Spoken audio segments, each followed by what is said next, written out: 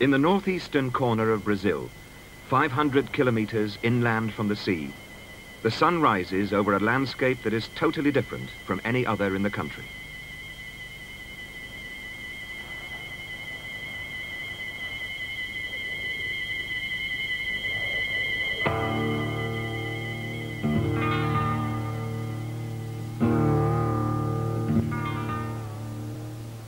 This is the heart of Brazil's dry zone, a vast area of territory where the rainfall is low and unreliable.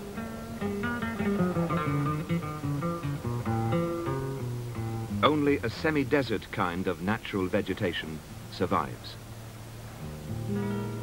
This landscape is called Caatinga.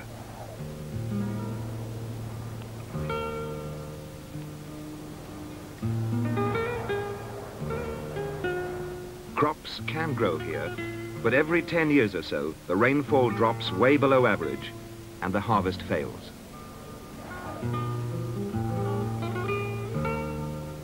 The dry zone, Brazil's poorest region, becomes a drought zone, and poorer still.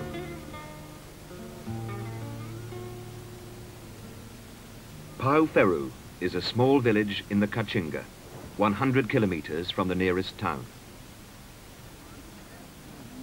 After 2 years of poor rainfall, the village wells have run dry, and many people have given up and moved away.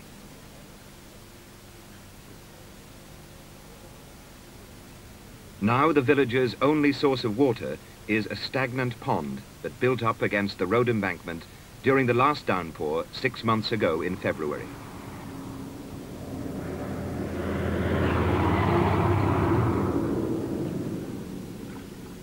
Carminha da Silva is the eldest daughter of one of the families still pressing on through the drought in Pau-Ferro.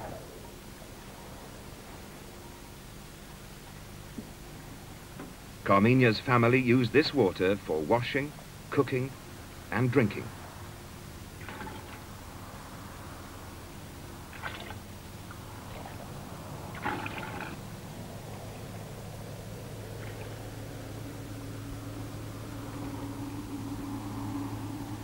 Carminha's brothers are bringing in firewood, the one and only item Pau-Ferro will get from the land this year.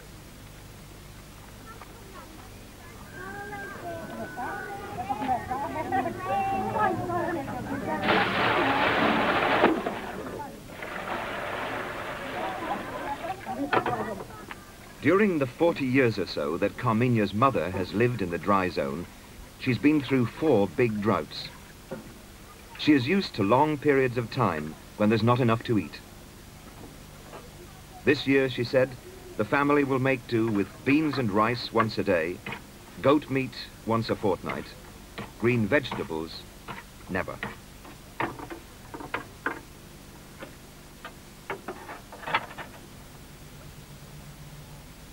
The water from the roadside pond has to make do for every domestic purpose. Boiled and mixed with flour, it's all Mrs. De Silva has to give her younger children.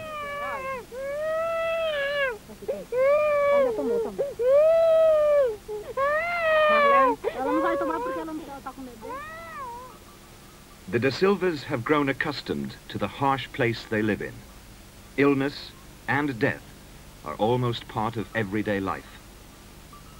Mrs. De Silva is especially tough. We asked her how many children she's had. I had 15. 10 are still alive. How did the children die? The first one died of dysentery and vomiting. She was ill for 3 days. There's no doctor here, and I couldn't afford to take her to a doctor. Another girl died too for the same reason. And then a boy. All I could give him was medicine I had left over, but he died too. When was the worst time Mrs. De Silva can remember? I think it's now. There was a bad time too when I was a child, but now is even worse because I've got a lot of children and can't afford enough things for them. Food, clothes, medicine for them when they're ill. Wages around here are not enough. We plant the crops every year, but we hardly get anything from the land. Did Mr. Da Silva plant crops last year? Plantei I did. feijão, milho, Beans, corn, mandioca. and cassava. Did it work? Deu não. Faltou inverno. No, it didn't. The rains didn't come.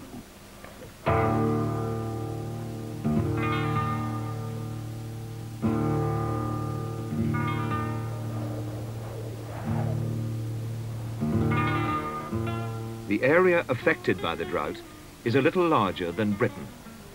In all this, there is really only one important river, the São Francisco.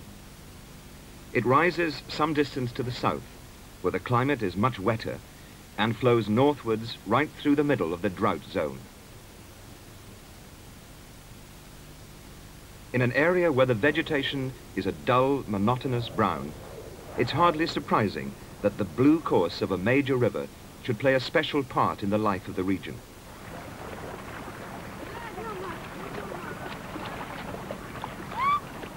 The people who live on the banks of the São Francisco consider the river as belonging to them. They call it Old Frank. It's a term of affection for a river that is their means of transport and their source of water for washing, drinking, cooking, and irrigating their crops.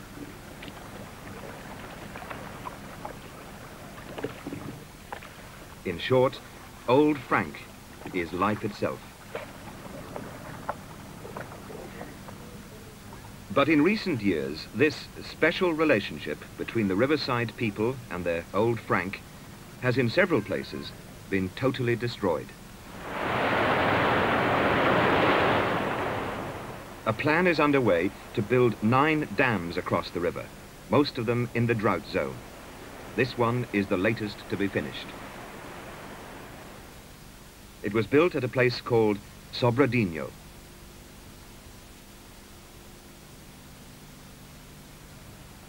It is in many ways the most stunning sight ever to appear in the Caatinga, a perfect symbol of the large, expensive development schemes Brazil is so fond of.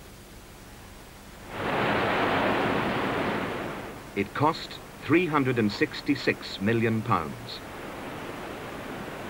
It will eventually supply water for irrigation and is already generating hydroelectricity for the big cities of northeast Brazil. But £366 million wasn't the only price paid for Sobradinho.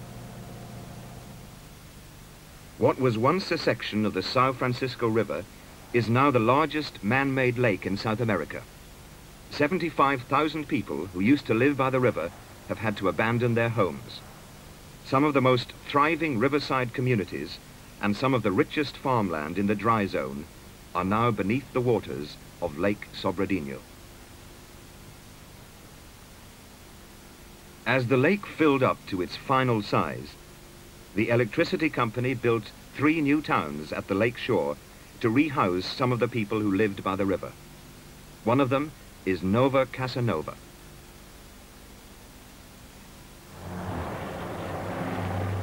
The town is bright, breezy, and pleasant to look at, a tidier place than any of the old riverside settlements it replaces.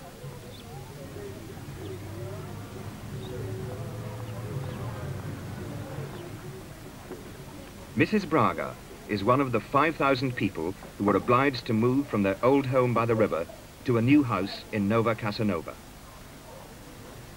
She lives here now with her husband, João, a farmer.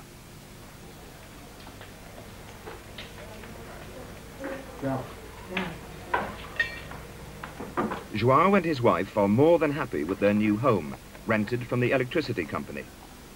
But the rest of the story of their move from the river to Nova Casanova is a disaster. First, what about the compensation João got for his land? The land that was flooded by the electricity company. João explains. Bom, a indenização da gente foi muito curta, pelo menos a minha. The compensation they paid to people was very little. Muito baixa. Mine was extremely low.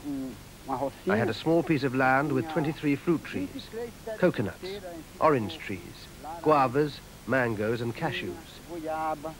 I had all that on my piece of land. Tudo tinha dentro dessa rocinha.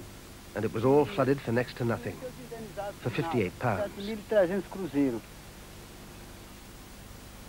João now has a new piece of land rented to him by the electricity company. It's 10 kilometers outside Nova Casanova, a long way from his home. And there was a problem with the land, too. Bom, eles falavam que davam. They said that they would offer a piece of land already cleared and fenced, but nothing like that happened. Deram 700 cruzeiros e... All they gave was £5 and 400 meters of wire, and that's not good for anything. Essa minha, aquela partezinha que nós vinha ali, The piece of land I have managed to get into shape was cleared and fenced with the help of friends. The rest of João's new land is on a slope leading down to the lake. It's still in thick bush and covered in stones. And here is the biggest frustration of all. João's land reaches to the lakeside, but the water is virtually useless for irrigation. It's 5 meters below the level of the land it is supposed to irrigate, and cut off from it by the thick bush.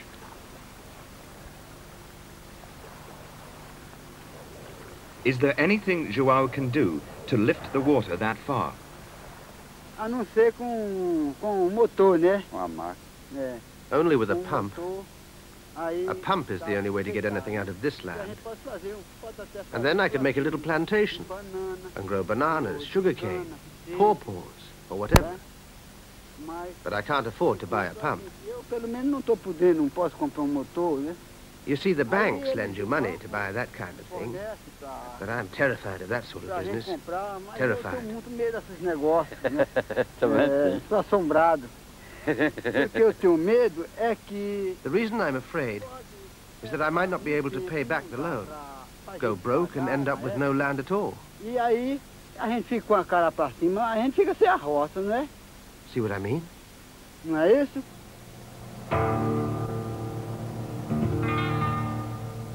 Perhaps someone should have bought him a pump. But in a way, João was lucky.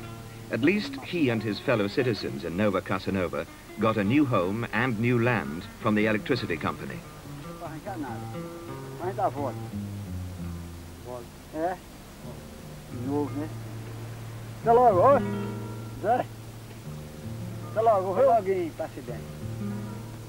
But 40% of the people who lived by the river got scarcely any compensation at all, and they have been left virtually to fend for themselves, like the people now living in the small village of São Gonçalo, 10 kilometers from the lake shore.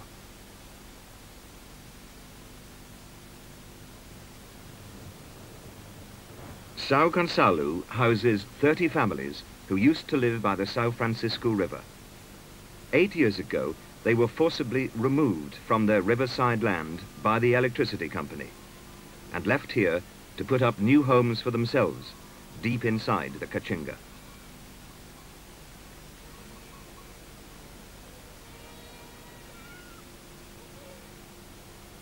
Six kilometers outside the village, the electricity company built a concrete water tank fed by water pumped up from underground.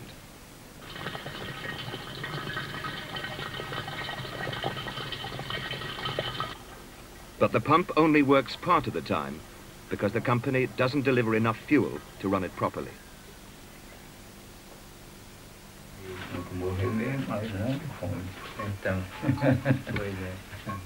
In São Gonçalo, practically all they talk about still is the move from the riverbank and the predicament they have been in for the past 8 years. Tudo é determinado por Mas Deus. e do senhor que chamando por Deus Tudo, tá sendo não, positivo? tudo é determinado por Deus. Claro, eu sei que vamos chamar por Deus agora. God and their own strength will see them through, they say. There are people in São Gonçalo who are almost obsessed about this disruption to their lives and will never forget it. Eu morava na margem do Rio de São Francisco. Plantava na terra firme. I used to live on the banks of the São Francisco River. I used to farm land at the riverside and land on small islands in the river. Eu tinha água para beber à vontade. I had plenty of water for drinking, for washing, and for cleaning clothes.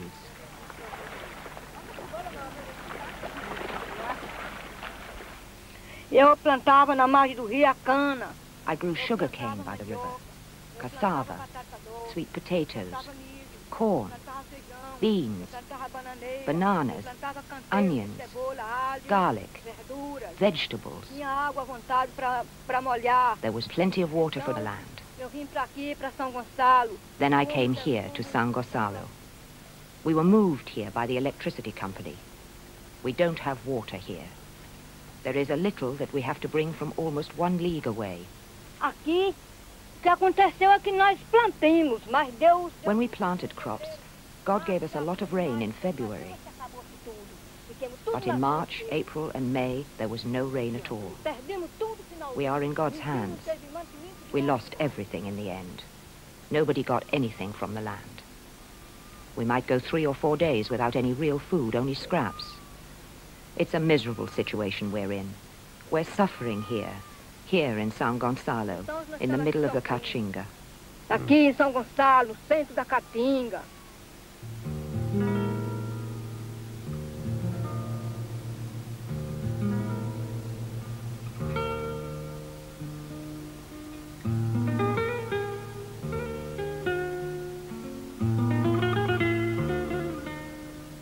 The village of Pau Ferru, untouched by dams and electricity schemes, sweats its way through the 40-degree heat of late afternoon. Of all the De Silva family's children, it is Carmina who is being groomed for a different kind of life in the future. She goes to school regularly and is pampered with the best set of clothes the family has, and the only luxury in their house, makeup. What does Carmina eventually intend to do? I want to go far away, to Sao Paulo. I've heard about it on the radio. I think it must be good there. It's a big city, better than here. Ela tem vontade de ir para lá porque o tio dela mora lá. She wants to go there because her uncle lives there. She wants to go there because she thinks it's better than here. All she thinks about is going there. The uncle lives better than us. He works as a driver. He earns real wages. You can't do that here. She thinks life here is bad. We can't give her what she needs here in the countryside. She never stops talking about it. Morar nos matos, que é o que ela precisava, já não pode dar. Fica falando.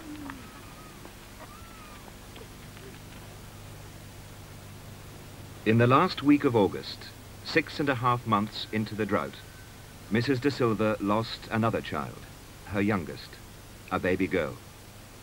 Malnutrition, contaminated water.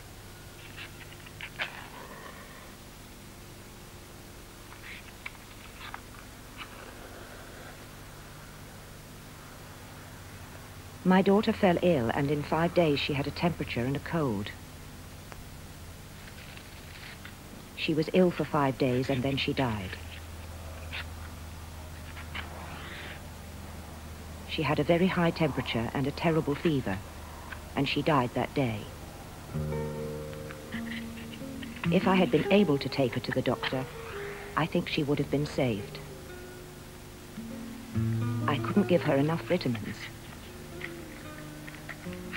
I didn't expect her to die.